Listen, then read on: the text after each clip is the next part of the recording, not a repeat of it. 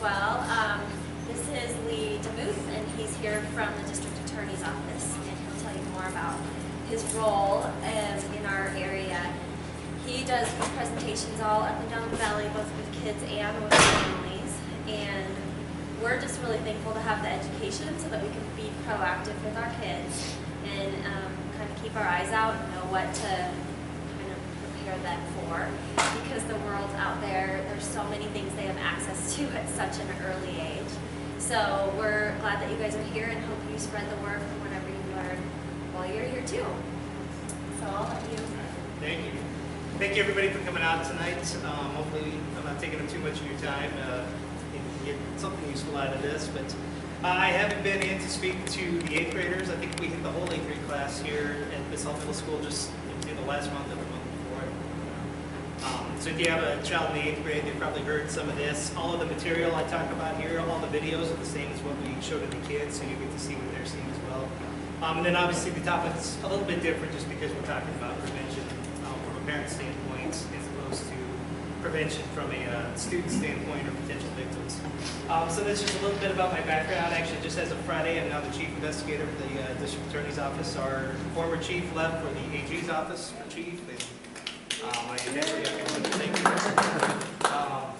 So my background, I was in the military for a while. I started in law enforcement in South Dakota before I moved here to Garfield County. And I worked in the sheriff's office there for about 4.5, 5 years, and that's where I got started in digital forensics.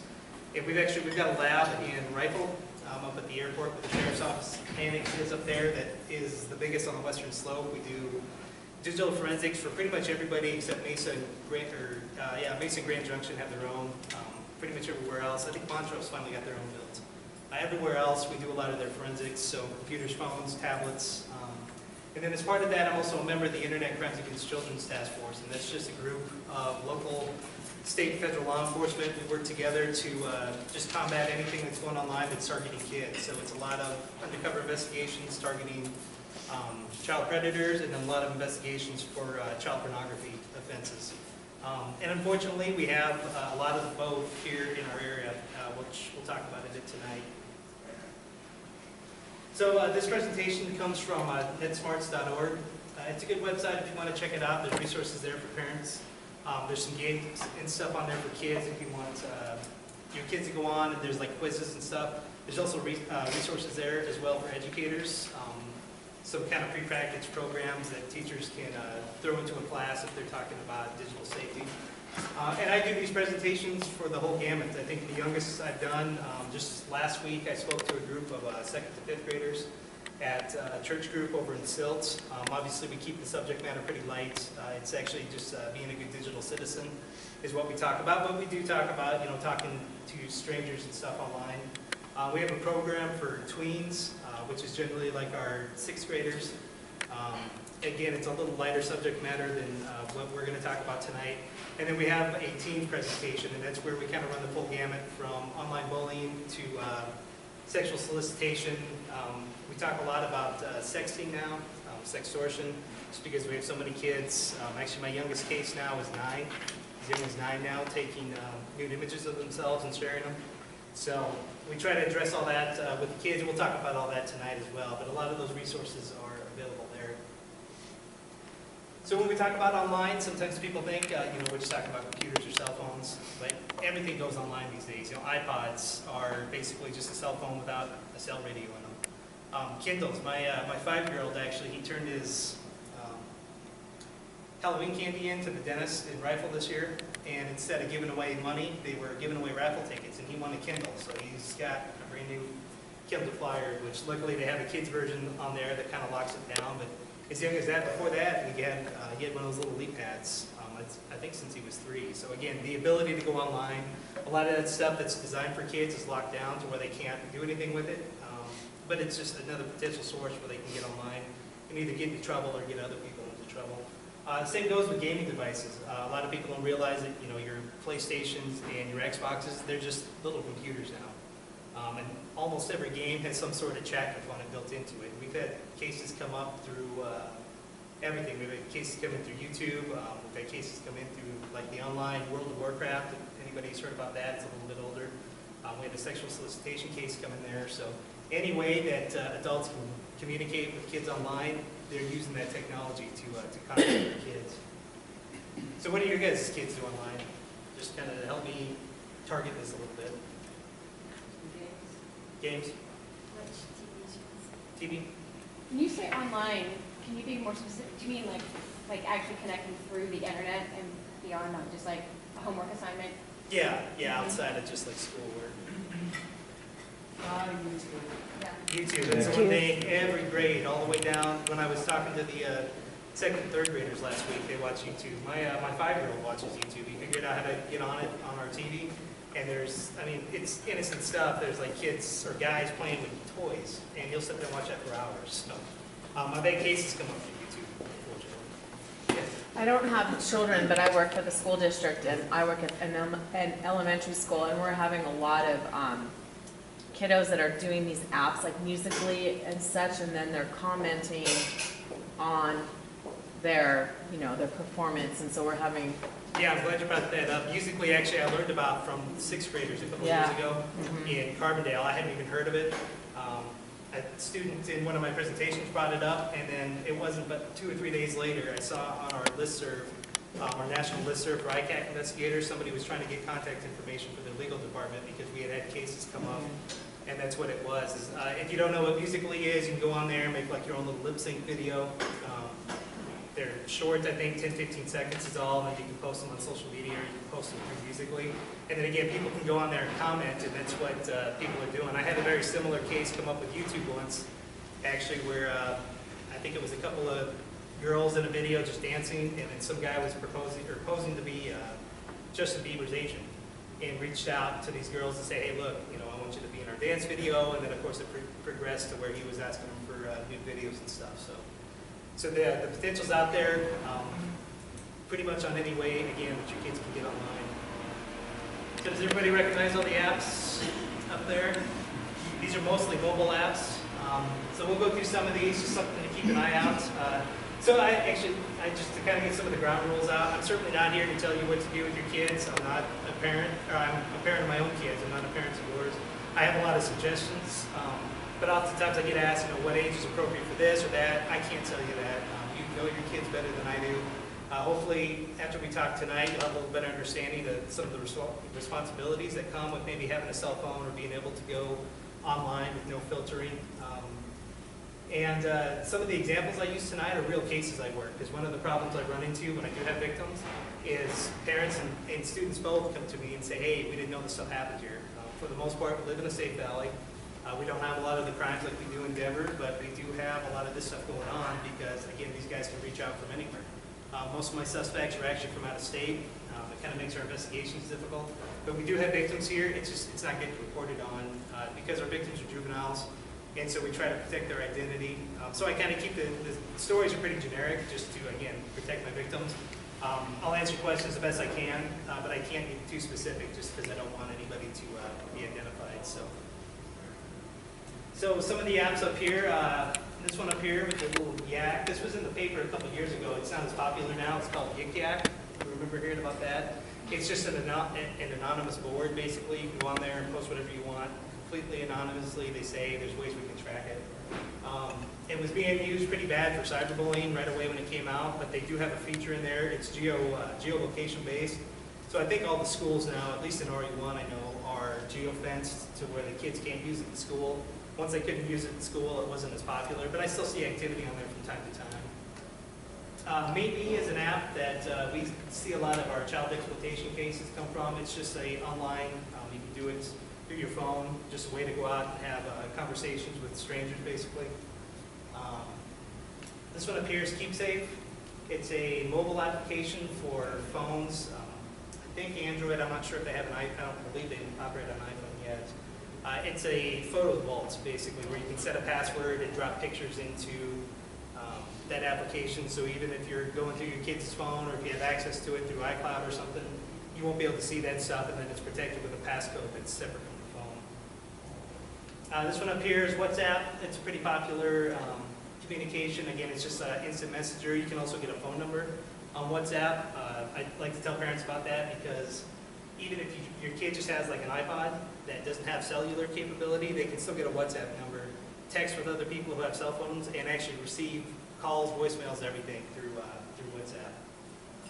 Text Now is just another, again, it's an online texting. We don't see it a lot on phones. We see it more on iPods and stuff because it allows you to get a number you can text from. This one down here, the Tiger, this is the after school app. I don't know too much about this. They have it pretty locked down in an effort to protect kids, but it's an app that's just designed for kids to have a place to hang out online basically after school. You're supposed to have a school email address to sign up on there, so we have a hard time getting them because they always burn our undercover accounts and then they kick us off. We haven't had too many problems with it locally, but on the national level, we've seen a lot of cases come up through this because, again, our predators or suspects who are out there doing this stuff are pretty good and they can hack into a lot of this stuff, unfortunately. Tumblr is a photo app, or it's also just online as well. It's just a photo blog. We see a lot of kids using that now. They're kind of going away from Facebook for the most part. I see a lot of kids who still have one, but they're not as active.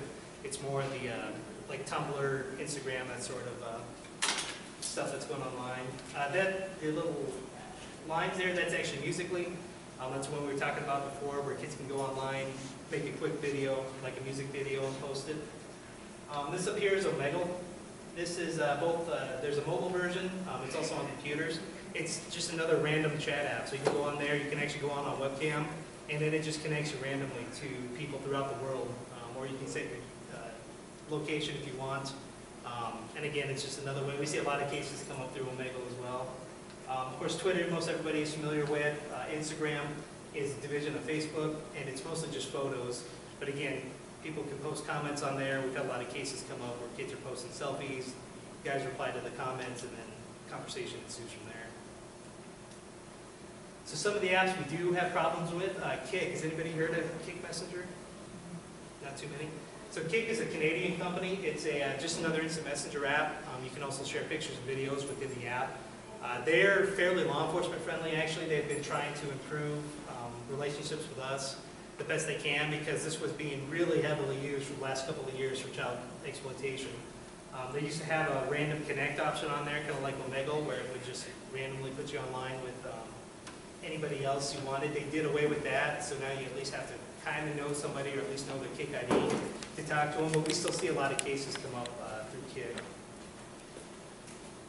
Of course, Facebook, most everybody is familiar with. Facebook and Facebook Messenger, that's the mobile app for Messenger. Still have a lot of cases come up through Facebook, even though kids aren't using it as much. Again, usually it's kids are posting selfies, guys, and that's my other disclaimer I forgot. 90% of my suspects are adult males, most of my victims are juvenile females. We do have male victims, and I'll talk about some of the specifics of that. And we do have female offenders. I've had a couple of cases. But when I say guys and use reference to suspects, I'm not picking on males. It's just reality of kind of what I deal with. So, again, we have guys who go on there, comment on the photos, or contact kids through Messenger. We just had a guy, I think from the Seattle, Tacoma area, who was hitting up a bunch of kids over in Carbondale. Because usually they'll target one once they get like a friend request accepted, and then they start hitting up all their friends. And he was hitting up girls from between the ages of 11 and 14, trying really hard to get nude images of them. And this was just a couple of weeks ago. So, Snapchat, this has actually become pretty mainstream. When this first came out, it was pretty much just designed for sexting. We actually had a webinar on this when it first came out a few years ago, because that's all kids were using it for. So Snapchat, originally it was just designed to basically take self-destructive pictures. Take a picture, you can set the timer of it from 1 to 10 seconds, and then you send it to somebody, and then it allegedly wipes off their phone after that time expires. What people didn't realize is that the person on the other end could just do a quick screenshot, and then they get to save that photo anyway. It's become pretty mainstream now, actually. There's a lot of, during the political campaigns, local campaigns, it's Snapchats. It's advertised right along with Twitter and Facebook. So it's got a better reputation than it used to, but it was designed by a couple of college kids who wanted to sext with girls, and they said a lot of them wouldn't send them because they were worried about them getting spread around. So they created this app and put it out. So That's the one, Snapchat's the one that we get reported mostly with kids having drama amongst each other here at school. yeah, they just started this new feature on there called Streaks, I guess. The idea is you have to send or receive a picture like every it's every 24 hours, and then the longer streak you have, the coolest you are. And kids, again, they're playing these games and take it pretty seriously. It's the newest thing I've heard on there. This looks like your kind of your standard calendar or calculator app for your iPhone. It's actually called My Secret app. It looks just like a calculator when you open it up. It looks just like the iPhone calculator, functions as a calculator until you put your code in. And then again, it's just like Keepsafe. It's another photo vault where mostly kids, I've seen this on adults' phones as well, usually when people are trying to hide things from their spouses or something. But you can go in there and dump pictures and videos, and again, parents can't see it even if they are checking their kids' phones. A good way to catch this one, though, is to go into your permissions. So on both Android and iPhone, you go into your security and check your permissions on what's allowed to access what. And if you see a calculator that's allowed to access your phone or your camera on your phone, it's a good sign. Your normal calculator app can't do that. So if you see that, it's going to be this My Secret app, probably worth a conversation with what's in there. So this is a slide I actually picked up from the Illinois ICAC. They put their own presentation together, separate from this. And I'm going to send all this stuff out. You guys will get a digital copy of this as well as some handouts, so don't feel the need to write all this down. But it's just some questions to ask yourself when you are trying to determine, is my kid old enough for an iPod? Or are they ready for a cell phone? Are they ready for their own computer? Most of the schools now, I think, I'm not sure how they're doing it in RE1. Are they getting Chromebooks pretty early on? I think fourth. Yeah, I think my kid's starting at the charter school in Glenwood. They're handing them out at first grade now. They're getting Chromebooks. So it's becoming more and more popular. So some of that's going to be kind of out of your hands, but again, it's just some questions to ask. It's just like anything else. Is your kid ready to drive? Are they ready to stay home alone? A lot of it has to do with their level of responsibility and their level of awareness. Because a lot of our online predators who are picking on our kids, they prey on that kind of the nature of children and that curiosity. And that's what they're going for. That's how they get these kids to do things that they know they should be doing. So just questions to ask yourself. Like I said, we'll get a copy of this out. So some of the specific things we'll talk about tonight, inappropriate content online, online privacy. Kids, believe it or not, are one of the top targets for identity thieves. They can get their information, even though they're not an adult, if they have their social and some basic information, they can still get credit in their name. And then generally, you're not checking your kids' credit reports like you are, hopefully checking your own from time to time. And then when they go to get their first loan or, try to get a cell phone or something on their own when they get older, they can't because there's like 10 years of bad credit history. So we're actually recommending now when you get your free credit report, run your kids' information as well, just to be sure. We'll talk about sexting. That's a problem we're seeing up and down the valley. Online sexual solicitation, and then cyberbullying.